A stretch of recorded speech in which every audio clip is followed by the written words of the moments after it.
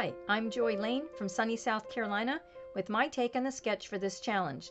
I've used the beautiful Seaside collection, perfect for my lighthouse photos. As you can see, I didn't have room for journaling, so I created a journal box, which I've hidden right behind this photo. I'll show you how I did that and the border. So to start, I'm going to just demonstrate with this photo. I created my own journal box.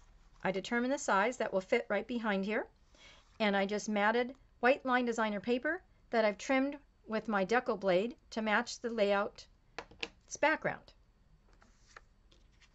Now it's 2 layers thick, so I needed to create a little height on the back of the photo.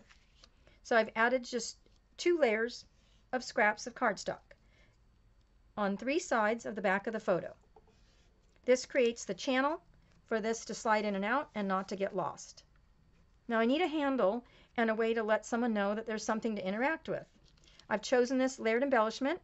I decided to mat it with cardstock using my custom cutting system, and I needed a little more stability. So I've created 2 circles. I want to see where I'd like this embellishment to sit on the photo. So I don't want to stick it to the photo, otherwise it will not move freely. So I'm going to just hold it there. I'd like it to overlap the photo. Flip this over, and I'm going to take this circle and I'm going to mount it, so just adhesive on about half of the circle, match it up with the other circle. Now you can see I've already added foam squares here, and that's to give it some height. But I also needed to create a small little handle that says pull on it with a little arrow. I used this cute pedal punch from the Piece by Piece mini trio punch set, and I thought the scalloped edges here matched the layered embellishment. I cut one from cardstock and one from designer paper, and I'm going to sandwich that right in between the 2 circles. So before I stick this down, I'm going to line that up,